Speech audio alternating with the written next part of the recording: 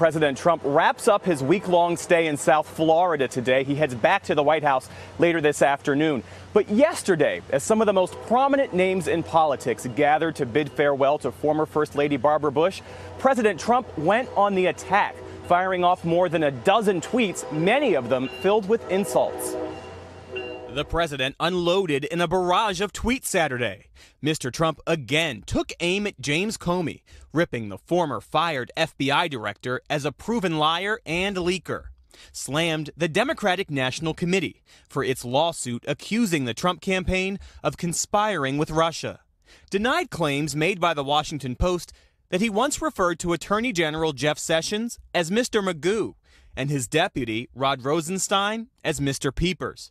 He floated a posthumous pardon for legendary boxer Jack Johnson at the urging of actor Sylvester Stallone, all while offering thoughts and prayers to the entire Bush family as former First Lady Barbara Bush was laid to rest.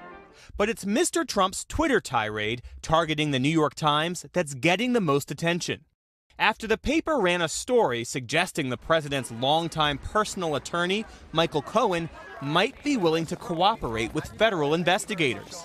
The New York Times and a third-rate reporter are going out of their way to destroy Michael Cohen and his relationship with me in the hope that he will flip.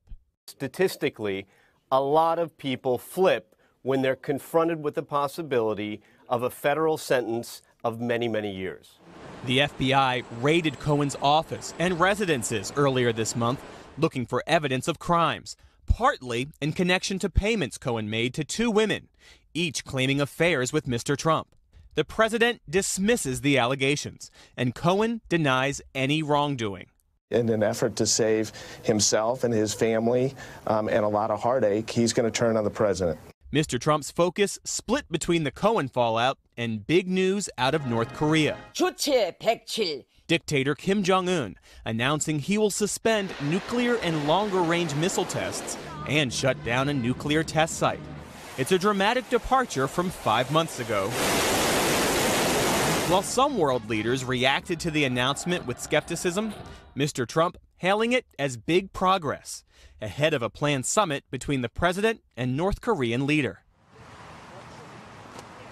And while administration officials work out the details of that planned sit-down between President Trump and the North Korean leader, Hallie, they're also set to welcome this week French President Emmanuel Macron and his wife to the White House for what will be President Trump's first state visit while in office. All of it capped off by a state dinner. And Hallie, as you know, state dinners tend to be bipartisan affairs. But this year, in a break with tradition, a source familiar tells us no congressional Democrats are on the invite list. Hallie?